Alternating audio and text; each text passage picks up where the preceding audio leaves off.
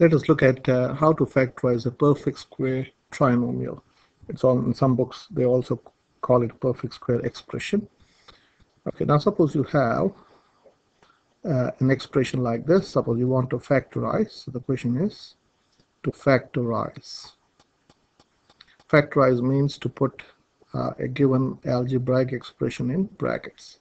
Suppose the question is, say, x squared minus, so let me put plus 2x plus 1. So here, you're asking the question, which are the two factors of 1 which gives you 2. Now where is 1 and 2? So this is 1 and this is 2. So the first thing that you look at is x. You've got an x here, so I put an x and x here. Now you have to think of two factors of 1 which gives you 2. So 1 has got only one factor, which is 1. Okay, so 1 can be written as 1 times 1. So 1 can be written as 1 times 1. And 1 plus 1 is also 2. So this is what I mean. The two factors of 1 which gives you 2. That means if you add them, it gives you 2. So I have to write here plus 1 plus 1. That's it. And if you expand this is how you can check your answer. So this is your x squared, this is your x squared, and this is your 1. Okay, and to get the middle terms, or 2x, how do you get this 2x? This is plus 1x, this is plus 1x, and this is plus 1x. I hope you can see. So this x times x is x squared, 1 times 1 is 1. You got these two groups. So this is, let me write here, 1 times x is x, and x times 1 is also x. So an x plus x gives you this 2x. Hopefully I have not confused you. Okay, let me take the next number. Suppose you have got, say, x squared plus 6x plus 9. So here I'll put this in bracket, x, and you start with x and x here. So here, which are the two factors of 9 which gives you 6? So well, 9, the two factors of 9 are 3 times 3 is 9, and 3 plus 3 is also, sorry, 3 plus 3 is 6. So can you see the 9 here? So you have to find two numbers which multiplies to give you 9 and which adds to give you 6. So it has to be plus 3 plus 3.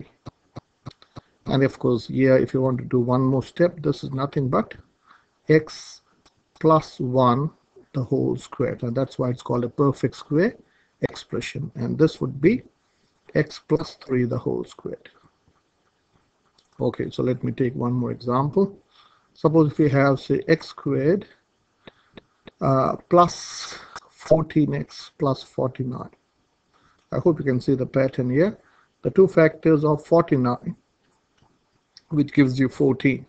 So 49 is of course a perfect number which is 7 times 7, and 7 plus 7 is 14. So the two factors of 49 which gives you 14 are 7 and 7. So you start with x and x plus 7 plus 7. So this is x plus 7 the whole squared. Okay, so let me do a few more examples. We're not going to write the answer now directly. So if you have, say, x squared plus 10x plus 25. So I hope you can see 25 is a perfect square, and 25 is 5 times 5, and the two factors which gives you 10 are 5 and 5. Okay, so this is x plus 5 the whole squared, directly, just like that. Okay, if it is, say, x squared plus say 4x plus 4. Okay, well, this is the two factors of 4 are 2 and 2, and that gives you 4 are again 2 and 2. So this is x plus 2 the whole squared. So let me write one more example. Say x squared. So if I write here, suppose 100, what should I write here? Tell me. The two factors of 100 are 10 and 10, plus 10 and plus 10. So I should write it 20x. So the factorization is x plus 10 the whole squared. Okay, one more example. So x squared plus 81. So tell me the number that I should write here. So well, 81 is 9 times 9, so 9 plus 9 is 18. So the answer is x plus 9 the whole squared. Okay, I want you to look at a pattern. Now, there's a relation between 10 and 25. Just look at these numbers and tell me whether you can establish a rule between this number and this number. So you got 10 and 25, 4 and 4, 20 and 100, and 18 and 81. So well, if you look at the numbers, well, 25 is 5 squared, 4 is 2 squared, 100 is 10 squared, 81 is 9 squared.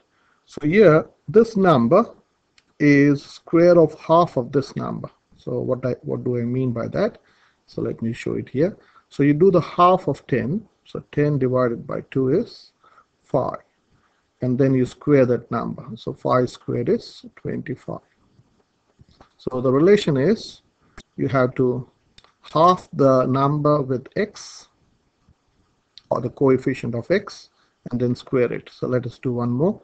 So this is half of 4 is 2, and then square it. So if you square 2 squared is 4.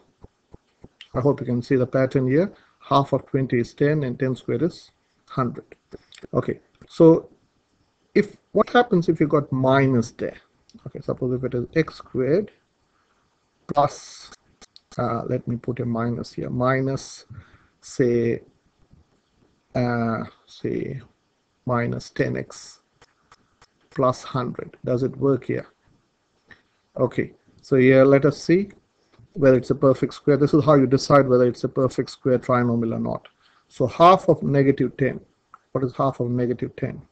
Which is negative 5. And then if you square, oh, this should be 25. Sorry. So this should be 25.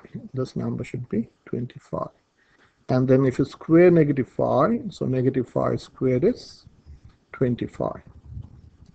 Or if you think in a different way, the two factors of negative 5, sorry, negative 25, sorry, the two factors of plus 25.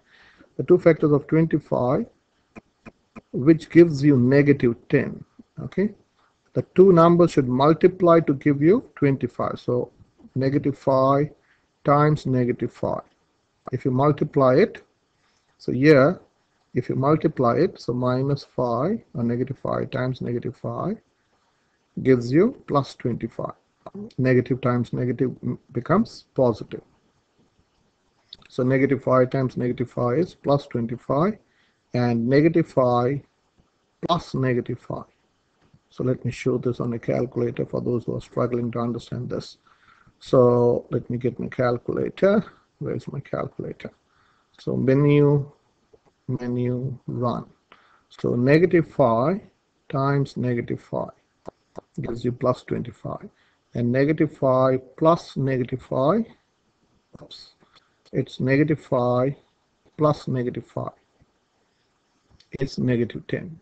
So if you want to factorize this, this will be x minus 5 the whole squared. Okay, so let me take one more example. Suppose it is x squared, say plus, let me write 36. And this should be minus 12x. Okay, why did I minus 12x? Half of negative 6, negative 12. Half of negative 12 is negative 6. And then if you square negative 6, you get plus 36. And it does make sense. The two factors are x minus 6, or x minus 6 the whole squared. Because the two factors, so 36, the two factors are of plus, sorry, the two factors of plus 36, which gives you minus 12, are minus 6 and minus 6. So if you multiply them, you get plus 36, and if you add them you get negative 12.